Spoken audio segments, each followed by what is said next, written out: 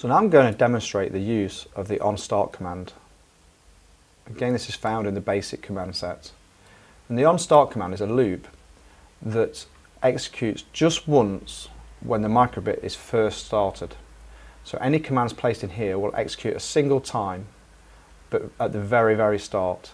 So what we'll do in here is we'll put some text in. So we put the show string command in with the text hello. What we can see on the simulator is it shows hello, and this happens first of all, and then any extra loop, so this forever loop here, kicks in. So now we're getting the flashing cross. But this is run after the onStart command has finished running. If I press the little reset button you can see here, this in effect resets the microbit, and we can see that the onStart command runs first.